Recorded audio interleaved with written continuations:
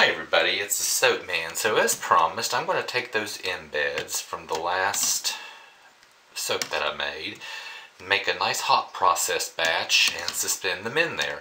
I've already put the color in here. This is just the oils right now. I have found that at least the ones I've used, brambleberry colors, can withstand the heat of the hot process cook. So, and I've used these before in it, so I went ahead and put the colors in so I don't have to worry about that at the end. So we're going to go ahead and put our lye in here, get a thick trace, and get this cook started.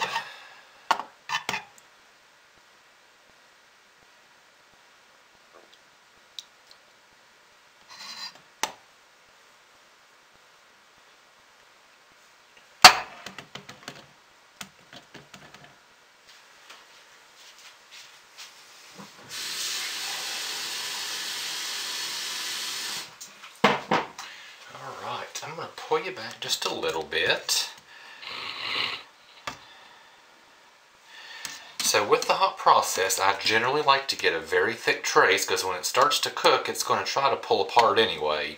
It is going to separate, so I like to go ahead and get it nice and thick to start out with.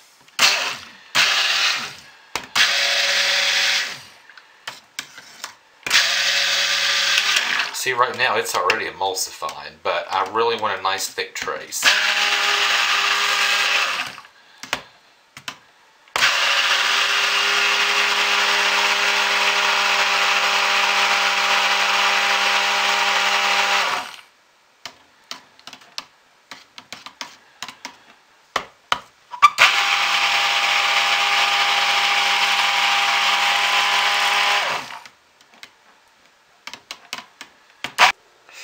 Okay, so we're back. My idiot camera cut off, but all I was doing was making this up to a thick trace. But it's getting to a point I'm going to have to start watching it now. Never leave hot process soap unattended. I'm sitting right here beside it watching a movie. But you see there how it's starting to creep up the sides? That's a sign it's starting to cook, and I got to keep an eye on it. I don't really have to do anything right now. This is all nice and hard. It's going to be a little while, but you can see where that's starting to creep up the side. I'm going to have to really watch it now. So I will bring us back when it's ready to stir some. Alright, so we're still continuing to cook. You see how it's cooking the side up there. And that actually has gone into a gel phase, or starting into. Now this next step, some people say do it, some people say don't. I like to go ahead and try to break it up a little bit at this point. Not 100% necessary, but it is just going to help it cook faster. So, I'm just going to take my spatula and kind of stir it around a little bit. Because then at this point, it's going to start cooking and it's going to really take off. I have to really be careful with this.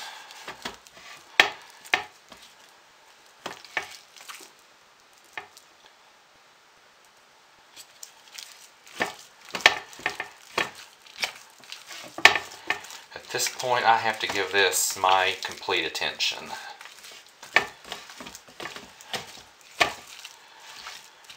So we will put the lid back on to keep the fluid in, the moisture in. Clean the sides up a little bit.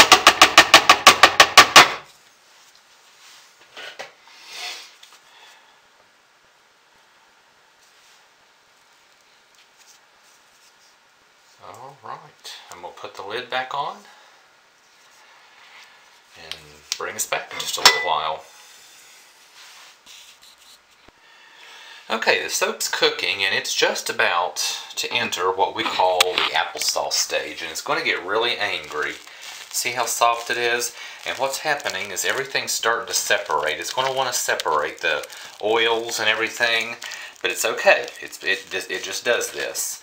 So although mine's pink because I already have the color in it, it has the look and the texture of applesauce. I'm trying to hold the camera and stir at the same time because if it gets too hot too fast, it's going to really climb and it's going to volcano over the side of the crock pot. I've had it happen before.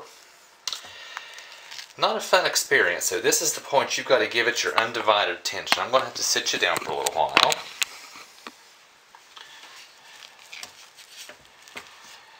But it's not at that point yet. It's not too angry. It's behaving pretty well. So I'm going to go ahead, put the lid back on it, let it cook a little while. Just keep a very close eye on it, so we'll be back in a little bit. Okay, it's time to check the soap. This is without question the best behaving hot process I have ever made.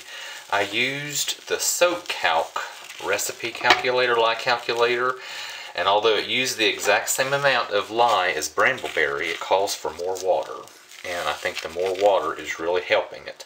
This is done. Now how do I know? The camera's probably not picking this up, but this has the texture of mashed potatoes and it's shiny. That means it's in a nice full gel phase and it is cooked. So what I'm going to do is go ahead and pull the plug. I would like to let this cool down just a little bit, so just kind of stir everything up, but it's done. It's nice and shiny. I'm going to go ahead and pull this out of the crock, sit it on the counter, let it cool for just a few minutes. Then I'm going to go ahead and put my scent oil in. And then I'll put the embeds in, and put it in the mold, and it'll be ready. See you in a little while. Okay, we're back. It's time to stir the scent oil in, the fragrance oil in. So this is, I put the crock back in the base just to help me hold on to it, but it's cooled down enough. I feel comfortable. This takes a little while. It's not quite as easy as putting it in a fluid batter. I like to put it in just a little at a time and take my time stirring it in. Your soap will eventually absorb it.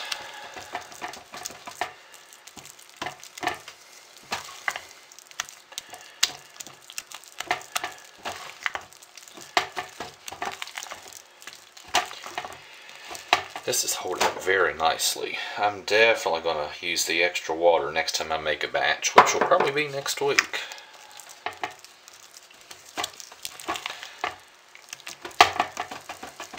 And by the way, this particular batch cooked about 35 minutes. I cooked it on high. If you've not done it, you may want to do it on low. It's going to depend on your experience and your crock pot. But I have used this crock pot for years. I know it well. I know how it behaves, although the soap behaved way better than it normally does.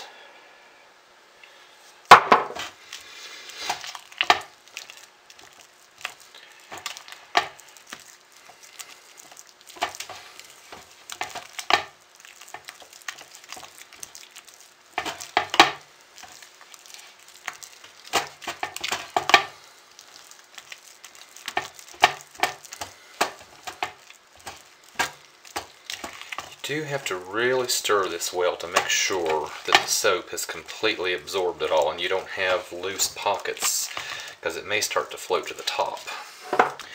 Get this last little bit in and stir.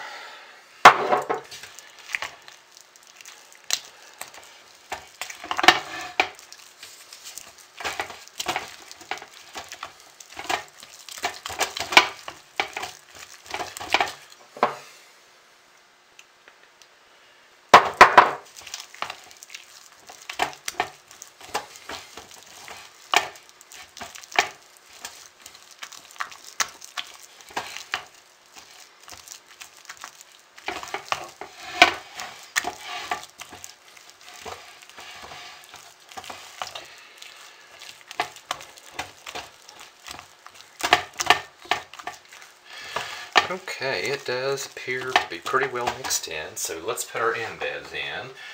I'm doing this last because these are still soft. These were the ones I put into the muffin mold I had left over, chopped them up.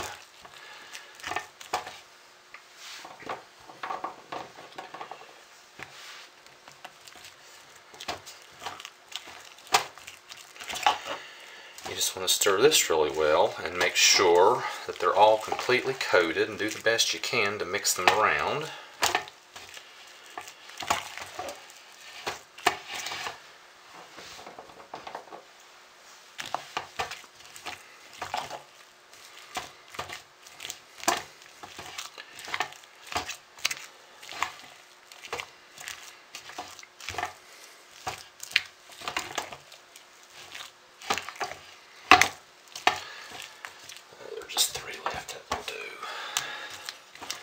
Wasn't sure if I had too many or not, but I think this will work. Okay, this is ready to go into the mold because it's going to start to set up on me now. It's cooling down.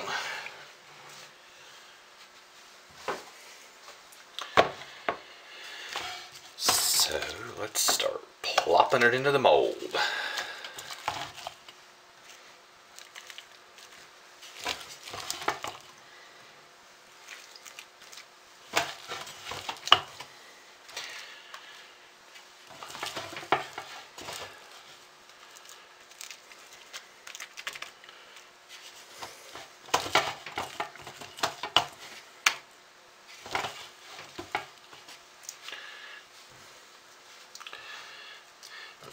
practice on the floor.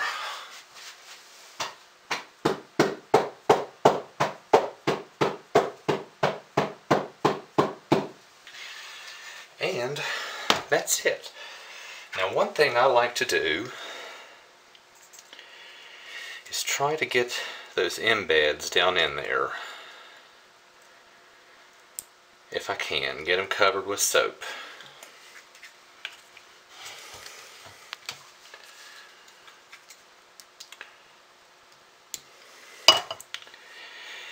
And then on the top, it's kind of up to you. I think I'm going to just leave this like it is.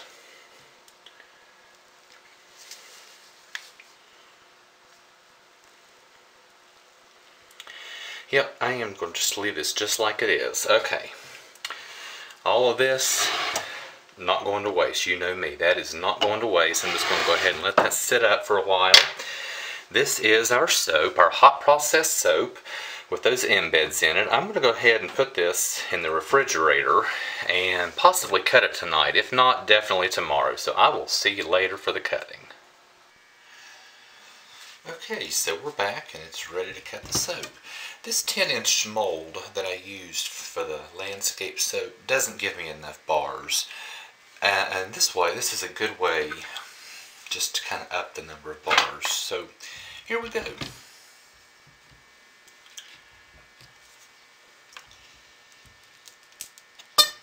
I haven't made a hot process in a long time.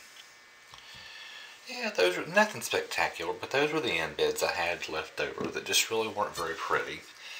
Wouldn't have been very good to give out. And this way, this will up the number of bars and give me what I needed. And that excess soap won't go to waste.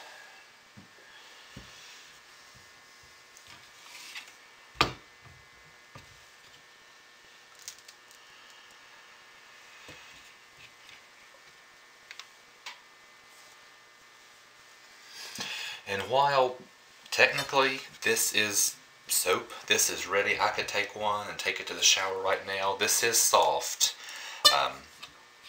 Hot process really should sit at least a week. Technically, yeah, you can take a shower with it right now.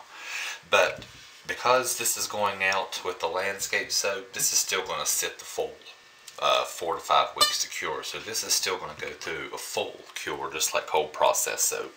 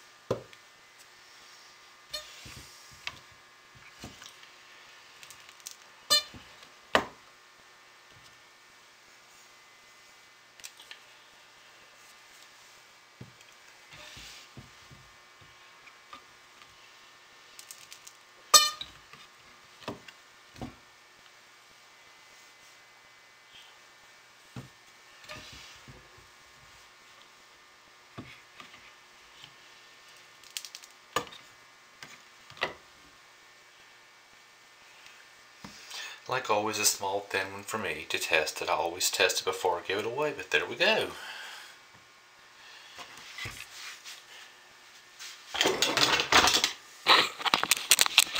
That's how I make hot process soap. And using that old soap as embeds is one of my favorite ways to do it. Alright everybody, I'll see you next week for the next landscape soap. Thanks for watching. Bye.